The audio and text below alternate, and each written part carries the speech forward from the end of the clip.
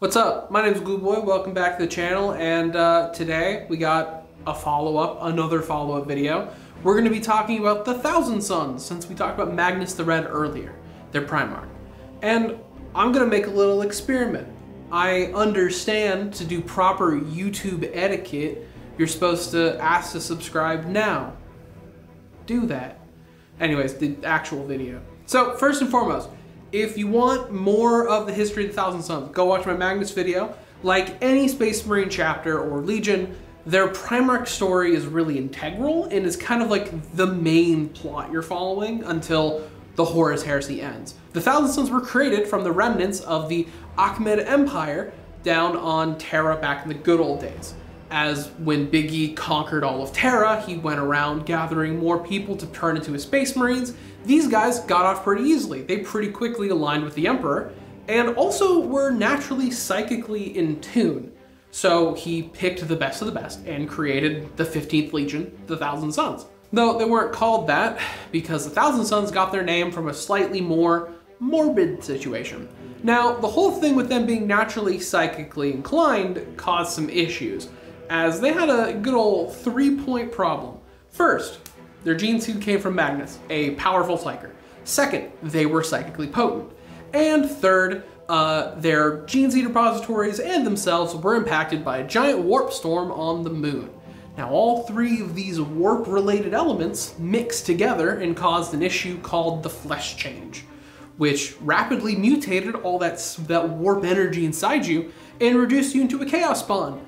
This thing, a bad situation, which of course, once they got to Prospero and found Magnus, there were only 1,000 left, hence the Thousand Sons, and Magnus thought he could find a way to cure the flesh change. He did, though temporarily, because that came part of Tzeentch's whole plan.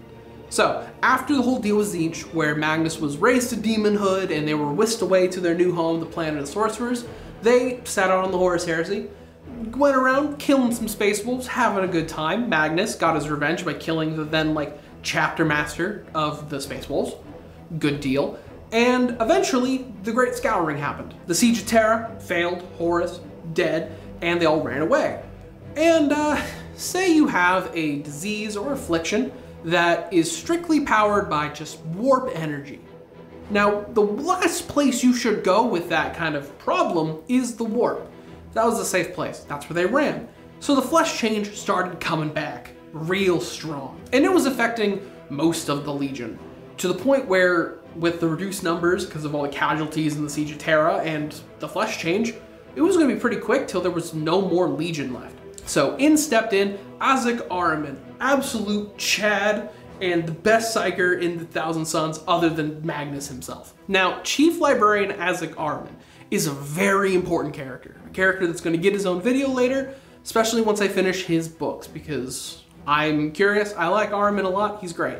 So Ahriman also, just some preemptive stuff, is the champion of Tzeentch. Same way that Karn, Typhus, and Lucius are, he's that. One of the main differences is Ahriman absolutely despises Tzeentch, much like Magnus does, something Tzeentch adores. He loves it when his champions hate him. Ahriman was around from the very beginning, and he saw the flesh change firsthand, and it affected people he cared about, like some good friends of his. So he dedicated a lot of his free time, if not all of his free time, to fixing the flesh change, and eventually led him to the Book of Magnus, which essentially is a book written by Magnus that is a giant textbook on psyker lore and spells. It's something he personally wrote. Ahriman pored over it, obsessed over it, and eventually found a fix. Something that would later be dubbed the Rubric of Ahriman. So Ahriman got to work with this possible fix. He found a spell that seemed to work perfectly. On some very minuscule testing, it worked out really well. He found a way to harness the warp itself to cause permanent fixes and mutations of his design on people. So he could reverse the flesh change permanently. At least if these small little tests he did proved to be right. He gathered up a cabal of sorcerers around him against Magnus's will and with Magnus not even knowing, and set to work. Now, here's a question.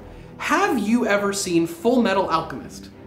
Because Ahriman got in his little circle, clapped his hands, and reduce the entirety of the Thousand Sons to dust, as the spell got out of control very fast and did in fact fix the flesh change. By powering them up with so much just warp energy, they disintegrated. At least everyone that weren't powerful psychers. And they found themselves now disintegrated, and the souls couldn't leave the armor. They were stuck there. And shit got out of control very fast. As Magnus, he bore the full brunt of this.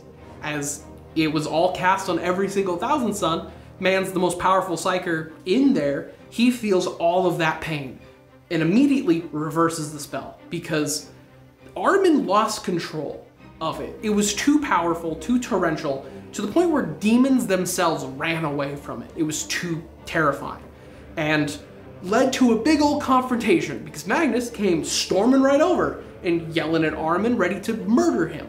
Ahriman was kind of acting like a tool, saying, I did the right thing for the Legion. I succeeded where you failed. I'm better than you. And Magnus was about to just cut him down, but Tzeentch stepped in, two little like tentacles parting the way, like, hey, I need this guy. He's cool, he's mine. You don't get to kill him, Magnus. And instead decided to exile Ahriman. And eventually, Ahriman did actually realize the thing he did, as, yeah, he saved the Legion, but now they were just automata. All those just destroyed members of the Legion, now dubbed Rubric Marines, are essentially just robots. Like, that's all they kind of serve as. They don't have a personality anymore or any will. They just do what they're ordered to do. And a lot of times they're kind of mentally controlled by sorcerers that lead their squads. To the point where there's a fun little stratagem I really like because I think it orchestrates the point. It's like 1,000 years in wait or something, where it's a way to deep strike your units and get them where you want early because a psyker in your army foretold a battle hundreds of years in the future, so he buried a set of rubrics somewhere so they'll pop out when he needs them. So yeah, Ahriman horribly regrets his actions and is actively trying to work to undo it. His now work is to revive the Legion, which is why he's so gung-ho about getting in the Black Library, the source of like all lore controlled by the Harlequin Eldar. He wants to get in there real bad. They're stopping him, but apparently he got a book out in the Eldar Codex. Even in the Eldar Codex, they can't get a win. And honestly, that's the Thousand Sons in a nutshell. There's other bits you can follow. I think, just looking into it, there are 3 main stories that you can follow inside of the Thousand Sons. Magnus's story, you can follow Azek Ahriman or Iskender Kaon, which is just, do you want to follow Magnus trying to beat up Gilman and destroy Fenris, Ahriman trying to redeem himself and come back into the Legion, and also trying to supplant Tzeentch, because that's one of his current plans, and Iskender Kaon, who was one of the founding members of the Black Legion. Take a wild guess which one I like. But I think all of those can go into on their own time. That's the bare minimum you need to know about Thousand Sons. So let's go right into the rules. So this one is a fun topic to go over because I used to play Thousand Sons. I don't anymore. No like issue with the army itself. It doesn't fit my playstyle. Because one of the things with the Thousand Sons that's both fun for people who like this and not fun for me is there are a lot of moving parts. Because a lot of your abilities are giving out buffs and debuffs. And keeping track of that sucks. I really recommend finding a third-party way of getting little like button markers or writing them down. You need to find a way to manage the multitude of buffs and debuffs you can give out. There are like 4 different avenues you can go down. And some really strong combos if you actually work through it. But like any standalone Chaos army, they have a lot of their own parts that are separate from the normal Chaos Marine Codex. One of the main ones is their Kabbalistic rituals. Now, every single Psyker you field, and which one you have on the battlefield, will accumulate points. And this point goes into a pool where you can access all of these rituals. Now, you can do these in your Psychic phase. You just have your points and you can spend them as you wish, each Psychic phase. However, anything you don't spend is gone, so spend all the points you can. There are some really good ones, but I think, like thankfully, they're all solid enough and useful enough in their own moments that I don't think there's any here that are like garbage. And then next up, like any faction, you have your sub-factions. These are gonna be your different cults. Now, there are 9 of them in total. And I'm not going to go into all of them because boring and that's a lot. So I'm going to go over some of my favorites and some of the better ones. And the first one I got to pick right off the bat is the meta pick. This one got a lot of use in Warzone Nephilim and is currently in the newer tournament stuff, getting use in Arcs of Omen. That's going to be your Cult of Duplicity. Now this one is all about redeploying and tricksy stuff. That's very useful. Mainly, you're a very shooty army, so anything that lets you redeploy your shooty troops, handy. Also, regenning command points is a beautiful rule that is always a must-take in any army, so important. And then we got my favorite, the Cult of Time, because the greatest magic of all is Chronomancy. Now, this one is fun because it turns your Psyker, or multiple Psykers, into an Apothecary. Allows you to heal, bring back a unit, nice. Also, gives you a chance to cast another spell, or bring back your Warlord when he dies. Handy tool. And then last one I'll give is the Cult of Scheming, because you're a Tzeentch army, gotta be scheming. And they got some handy stuff. Shoot and charge after falling back, an Obsec aura that I think is really useful, a free stratagem use, which is just 1 free CP. It's like a worse version of the Duplicity one. Solid. I don't think this one is as like ridiculously strong as some of the others. I think it's just a solid option if you need something. And list building. Now, currently I would recommend bringing Tzeentch Flamers. Bring some demons along. It's serving really useful. Tzeentch Flamers are already really strong right now. Look into it. As well, you're gonna wanna bring a lot of Terminators. These dudes are fucking scary. Some of the strongest Terminators I think in the game. Have fun with that. And you want to bring Flamers. Flamers are goofy strong with Thousand Suns due to some combos you can pull. Good shit. And lastly, I will recommend this. If you're not completely sure, do not bring Magnus. You can field him, you can have fun with him. He has a rule where he can cast every single spell in like the book. He's a great psychic unit. However, there are multiple armies that can take him out turn 1. You've just wasted like a whole lot of points.